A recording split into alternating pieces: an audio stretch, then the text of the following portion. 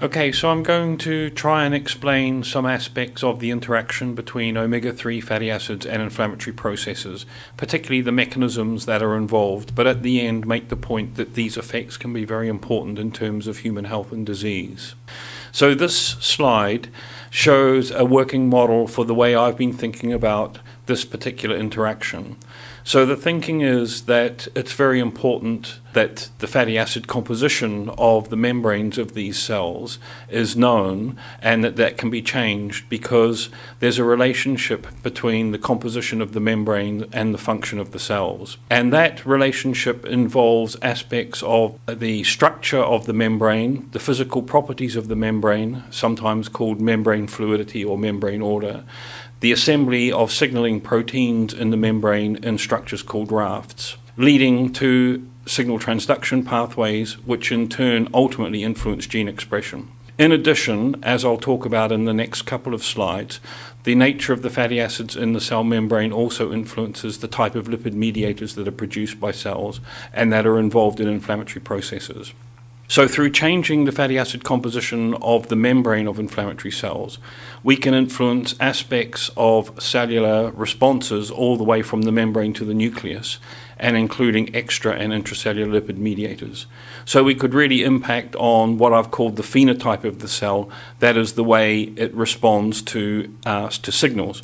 And through changing the cell behavior, then the whole inflammatory response can be influenced. In my view, it's important to know something about the fatty acid composition of the cell membranes. So this slide shows the amounts of two different families of fatty acids in the membranes of mononuclear cells taken from healthy human volunteers. It shows the three common omega-6 fatty acids and the three analogous omega-3 fatty acids. The point of showing this slide is simply to show that there's a higher amount of omega-6 than omega-3 fatty acids in these cells, and there's a particular abundance of one omega-6 fatty acid called arachidonic acid.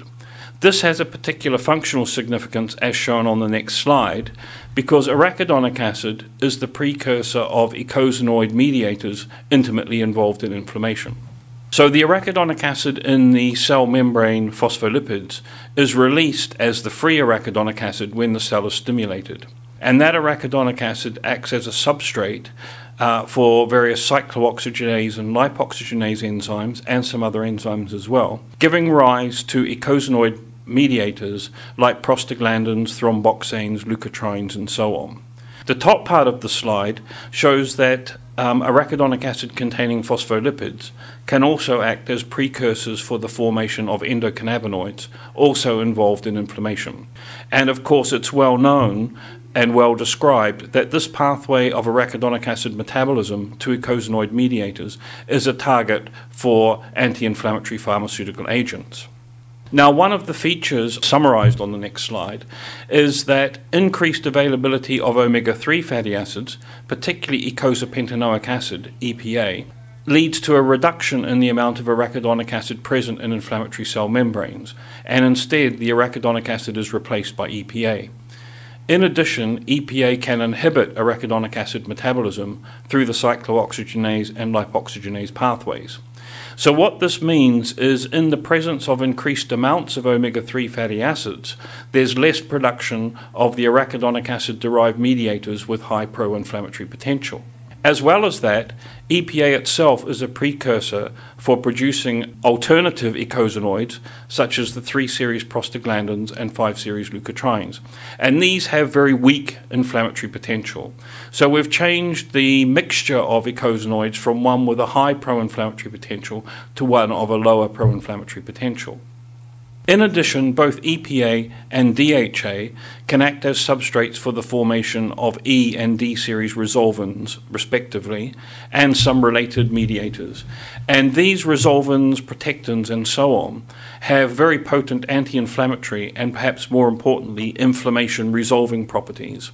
So again, this is pointing to omega-3 fatty acids reducing inflammation and promoting its resolution. The next slide indicates some other possible mechanisms of action of omega-3 fatty acids.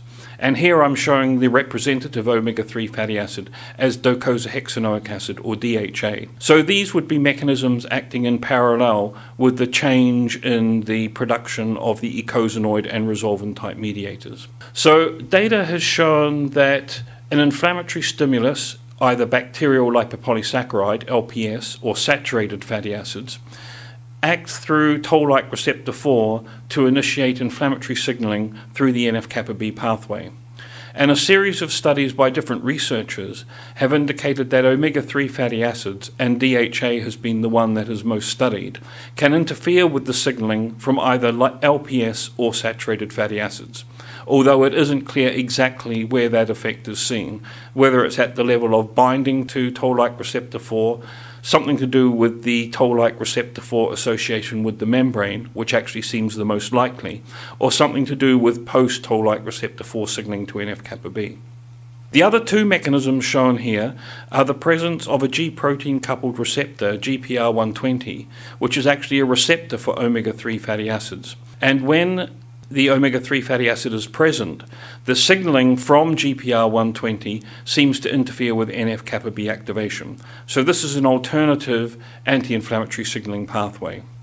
Finally, the intracellular fatty acid sensor, PPAR-gamma, can also bind DHA as a ligand, or DHA-derived metabolites as ligands, and PPAR-gamma has a physical interaction with NF-kappa B that prevents the NF-kappa B translocation to the nucleus. So this slide summarizes three different but perhaps interacting mechanisms of action of omega-3 fatty acids, one on toll-like receptor 4 signaling, one on GPR120 as a receptor, and one on the intracellular sensor PPAR-gamma, that all act to diminish signaling to the prototypical pro-inflammatory pathway NF-kappa B. So I've captured that in the next slide on a cartoon that tries again to bring these different mechanisms together. So what I'm suggesting is increased omega-3 fatty acid exposure changes membrane composition in inflammatory cells. This can influence the physical properties of those cell membranes, the fluidity, can influence the assembly of these functional signaling platforms in the membrane called rafts. That the rafts include receptors, but there are also other types of receptors such as GPR120 and PPAR-gamma. In addition, the changed membrane composition means there is a change in the substrates available for producing eicosanoids and resolvins involved in the initiation and the resolution of inflammation. So through the changed lipid mediators, through the assembly of rafts, and through the different receptors, there are signals that are produced, and those signals determine the inflammatory cell responses and can impact on both the physiology of inflammation and the pathophysiology of inflammation. So my last slide summarizes these points. So the human inflammatory cells usually contain a lot of the omega-6 fatty acid, arachidonic acid, which is a precursor of inflammatory eicosanoids and a target for anti-inflammatory pharmaceuticals. I've told you that omega-3 fatty acids can get into the inflammatory cell membrane and actually replace arachidonic acid, and that the change in fatty acid composition of inflammatory cells influences many aspects of the membrane and cytosolic responsiveness to inflammatory signals, including fluidity, raft formation, signal transduction pathways that lead to gene expression, and the pattern of lipid and peptide mediators produced. So through these multiple effects, fatty acids influence inflammatory cell responses and inflammatory processes. Omega-3 fatty acids are found in high amounts in fish oil supplements, and there's evidence that these supplements exert anti-inflammatory actions in vivo, and that the findings at sufficiently high dose are clinically relevant.